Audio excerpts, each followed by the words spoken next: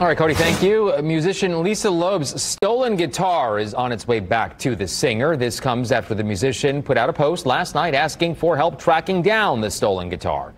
News 8's Danielle Zukoski is live downtown just moments after speaking to the man who found it. Danielle, what did he tell you? Well, Phil, that stolen guitar is safe now after the owner of O'Reilly's Irish Bar downtown saw a man walking down the street with the same guitar case that he saw online on Lisa Loeb's post earlier this morning. Now, Joel Reed says the entire series of events was meant to happen. He just so happened to see a post asking for help around 9 this morning. It was not long after that where he saw a man walking down the street carrying the exact same case Loeb showed in the post. He followed the man and asked him to give the guitar back.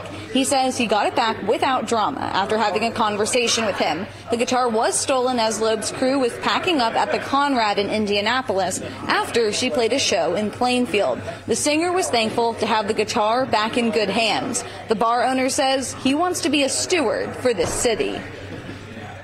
Unfortunately, things like that happen. This person is down on his luck and a little disheveled, and I did ask him to give it back to me because it did not belong to him and it was stolen. And he did, after a couple of requests, he did give it back to me. As for the guitar now, police came to pick it up because it was stolen property.